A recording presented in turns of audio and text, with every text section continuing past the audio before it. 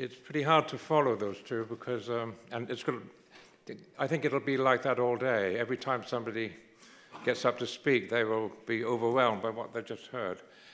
Just a point of correction, Alistair Warden was never the chairman of the Frame Toxicity Committee, I was. Because when they first met, about 25 of them, I was sent by Mrs. Hegarty to keep an eye on them, and I was the only one there who could not claim to be a toxicologist. So they said, you'd better be chairman then, which happened. Alistair Warden was a wonderful character. He was one of the great masters of the expense account. He used to charge us about £50 a week for the use of his library at home.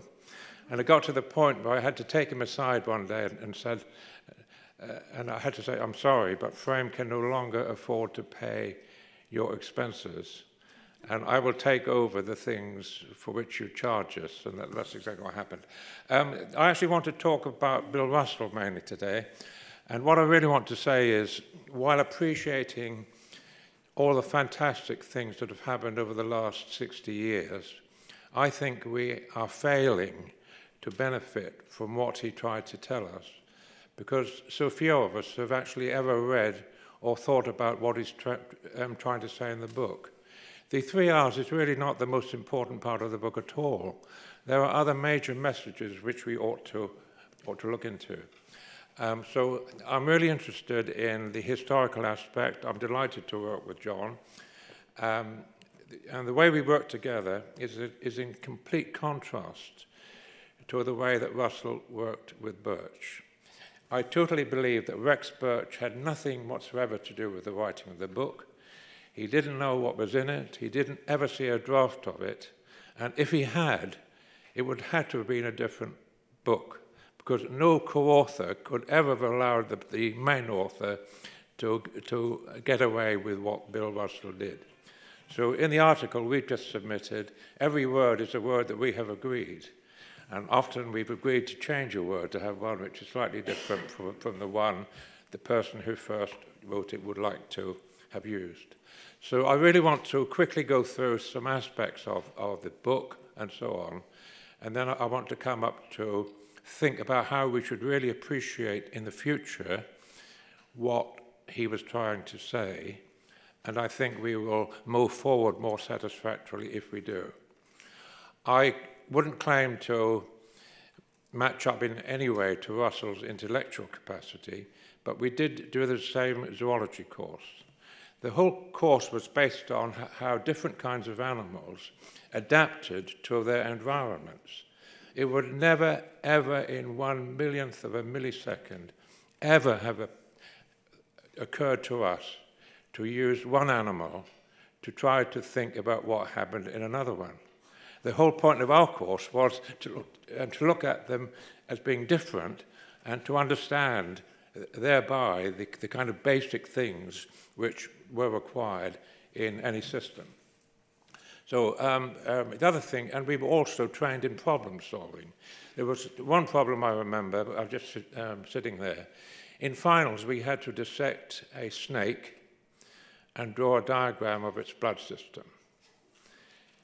How on earth do you draw a diagram of a snake? There are two ways. You can either have it curling around the page like that, or you can do a long piece and then say continued on next page, which is what I did. And the whole secret of the blood system in the snake is the heart. It's also our secret too. The human brain could never have developed if we hadn't had a four-chambered heart, because the brain would never have got the blood supply in the way that it does, because in the other animals, lower animals, the blood tends to be much more mixed up. That is not the subject of today, so we must move on.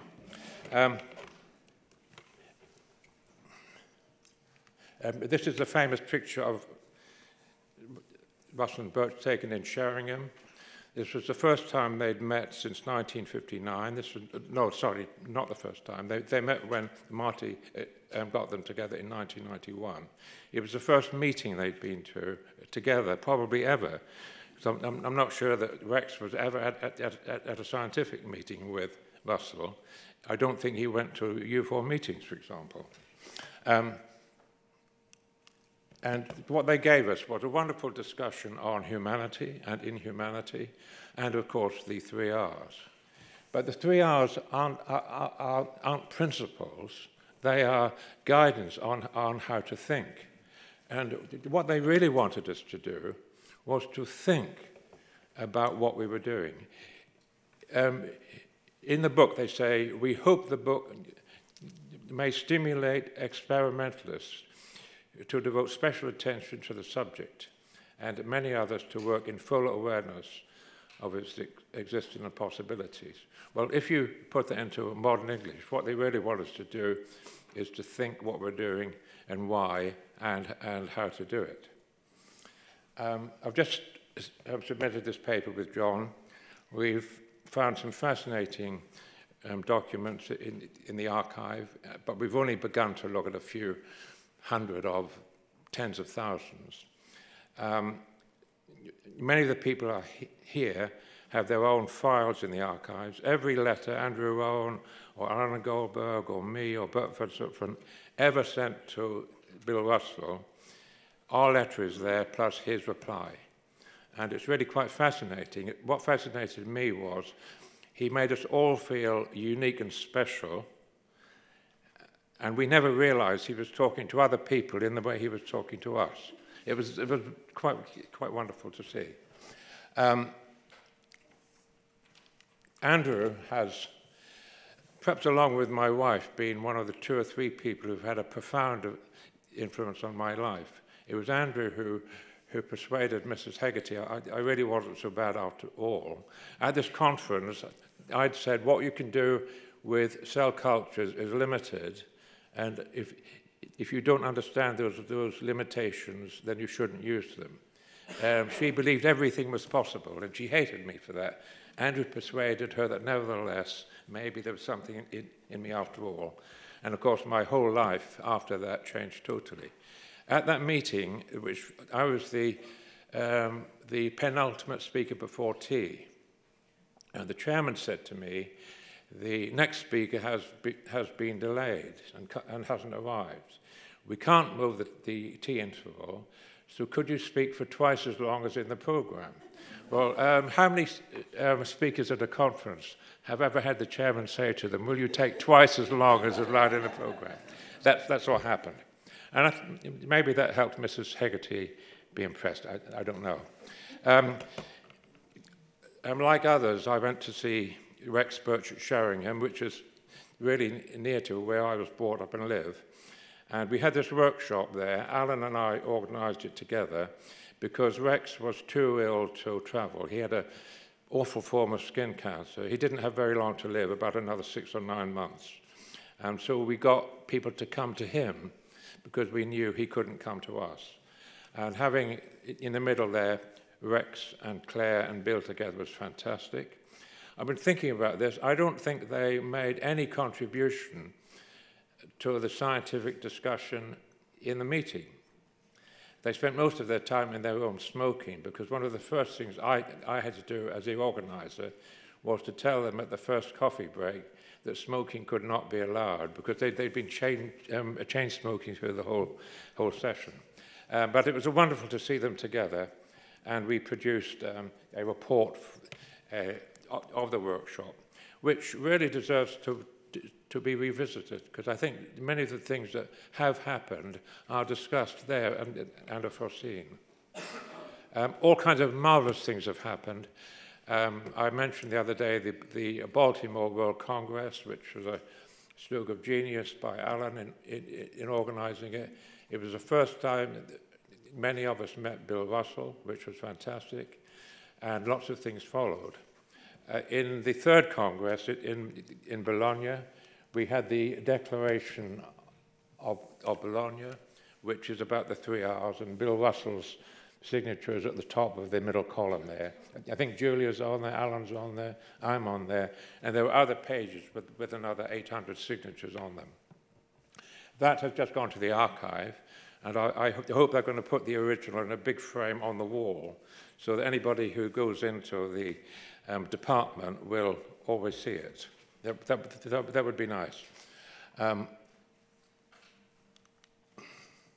Now, just some things about Bill Russell. He was fantastic. By the way, I don't think he knew anything about experimental technique, not in the sense of practical techniques. He was really a philosopher. So if you look at the book, it's really written by a philosopher who's thinking about things, not by somebody who's talking about the reality. And when he does, it gets very uncomfortable reading. I've probably read it 100 times, the chapter on reduction. I still can't understand it now. It's unbelievable. His enthusiasm was amazing. Even when he was trying to get a job and people were turning him down, he could somehow use their refusal as a means of sending back a glowing tribute to them for their kindness and generosity in considering him and then turning him down.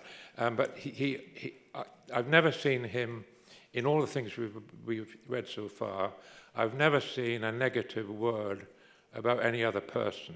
He would discuss ideas, but there's never anything said about somebody in a really negative way. He was a polymath. He worked on all kinds of things. He could have been a leader in at least 20 different areas. And he chose, because of circumstances, which we are trying to understand, he chose not to be a leader in this field. And when Marty rediscovered him, which is a good way of putting it, after that, he kind of reveled in the new fame, which he richly deserved. But and I've edited, by the way, he always allowed me to edit what he wrote, which was pretty unique. But I don't think he ever really came up with another original idea. And he truly rejoiced in a marvelous way at what we were all doing. He loved us because we were respecting him and building on the ideas he'd laid down. He was content to support us. He didn't want himself to get anything more out of it. I think that's fantastic. The writing of the principles, how it was produced, is a fascinating story, which we are looking into. It's an appalling book to read.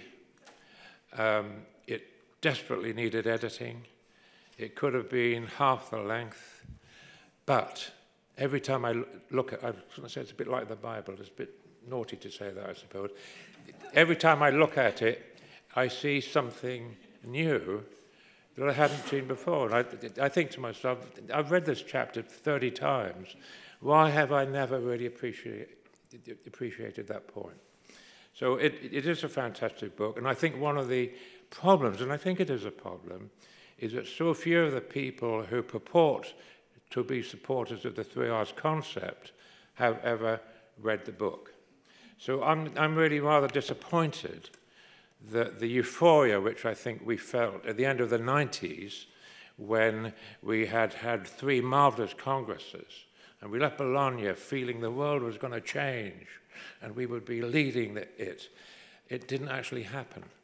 And I think that's very disappointing. Partly we didn't realize how strong would be the resistance by those who wanted to continue using animals. And there's a danger that much of what we have tried to do is being ignored because there are circumstances where we don't have the power to see that it is considered. I don't think people really understand what replacement means. This is something we need to think about very seriously. But we ought to be able to say with complete conviction that alternatives are really badly needed, especially as it happens by the pharmaceutical industry, and especially in relation to some of the major human diseases we've got to deal with, such as dementia of various kinds. If we look at drugs, for example, where is the evidence that preclinical testing of drugs in animals gives us safe, effective medicines? Where is it? I can't find it. And the answer is that there isn't enough of it because less than 10% of new drugs survive the phase 1, 2, and 3 clinical trials. This means a huge waste of resources, a huge unnecessary use of animals, and huge disappointment for patients who aren't getting the drugs that they badly need. And why do the regulators continue to say, we like to see a dog study, when somebody can go along to them and provide scientific arguments for not doing a dog study in that particular case? This is really, really quite shocking. Now, the reason we should focus on drugs in terms of toxicology is because we have human data. For most other things, pesticides, cosmetics, all kinds of things, we just have animal data to think about, or other, hopefully more and more alternatives data. But in the case of drugs, we have the human data as well. Here's just this is produced by and for the industry. Only 9.6% of nearly 10,000 drugs from 7,500 development programs in more than 1,000 companies were actually able to progress from phase 1 through clinical trials to be acceptable to the FDA. That was up to 2015. But the FDA in 2004 had said the level was about 8% and something had to be done about it. So in the time between 2004 and 2015, almost no progress was actually made. I did some work with anti-vivisectionists, which is very good scientists, which is actually being ignored by the industry, the agencies, and almost everybody. We had data on 3,000 drugs, not collected and classified by us, but given to us to use. And we found that there is no evidence from the animal studies that could in any way help you decide whether something would or would not be acceptably toxic in humans. And we also found that no one animal type can tell you anything about other animal types. Even rat studies can't tell you what would happen in mice. So why on earth should we believe that they would actually work in us? I just don't understand it. We need to have a true revolution then in the next decade. And this means I think we need to look back at the principles. There are all kinds of things in the principles. One of them is models. You can't model something unless you know enough about what you're modeling and about the model you're using. If you wanted to make a model of a Boeing 747, you could have all the measurements of all the parts. And you could make sure that what you did matched at every stage, and your small-scale model would be a genuine replica, a model of what you were doing. We don't have that information. It's a bit like looking in one black box to see what's in another one. And as somebody who does jigsaws all the time, my study is full of them because I only do them once and have them framed. It's like trying to do a jigsaw when you haven't got a picture on the box to tell you what you're trying to do, and you've got the pieces. You don't know if you've got the right number, or even if the pieces you've got are from the puzzle you're trying to do. So really we have a lot of confusion, and we're trying to find our way through. Well, I think alternative methods and the better use of information, all kinds of things could be done to help us progress more satisfactorily than we are. We've made some big mistakes. One particular one is using animal data as a means of validating non-animal tests, which is crazy. If we can show that the animal tests don't really work, what the hell are we doing using the data from them to try and evaluate a new method? And even a good animal test, a very good animal test might give you a 70% reliability. Well, that's just, and if you then, I think it was Leon who showed that if you then have an alternative test that gives you 70% of the values you would have got from the animal test, then you end up with more or less a 50-50 possibility. So why bother to do the test at all?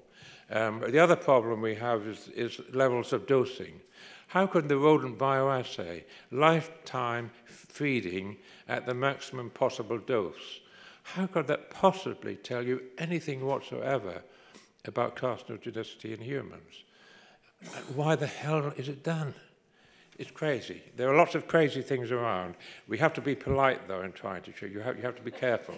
You have to try to be understanding and polite. And by the way, no, I think there's a very important point here. We are working for the future. We are not trying to change things today. So if there are procedures conducted, if things are done today according to today's procedures, we have to accept that, because the people involved, the regulators, have no alternative. But we ought to be working towards a different, better future, and I think that's what we can do. I just want to finish up, because I'm going to run out of time. I think we should move on from the 3 R's, because the question of humanity, in particular in things like drug development, is really about human welfare as well. There is no need for us to be accused of being in favor of animal welfare at the expense of human welfare, because the kinds of things we want to do are good for everybody, and, by the way, good for the industry. If the industry could stop wasting billions of dollars on drugs that don't work, then maybe they would appreciate the benefit of that as well. Okay, so the final point I will just make before I close is that we also ought to think deeply about the concept of replacement. We are not trying to replace animal tests. We should be trying to develop new tests which are relevant and reliable in terms of the human beings that we're trying to protect. So when we use human tissues and human volunteer studies in an ethical and safe way, we should not be looking back at the animal data and saying, have we done as well as they did? We should be thinking in a completely different way about the questions we're trying to answer, and have a huge choice of methods from which to select particular groups to answer particular problems. They should be used intelligently, strategically, in stepwise schemes, with decision trees, so that you work from unmanageable complexity, and you find your way carefully through to high quality information that will help you make the kind of decisions that you need to make. So I think we should all go back and look at Russell and Burch's book. We should be prepared to find a way through it, to find the key things he's saying. And I think there are great messages there which would help us to think more effectively in the future, and to have alternative methods given the recognition, the value, and the use they really deserve. Thank you.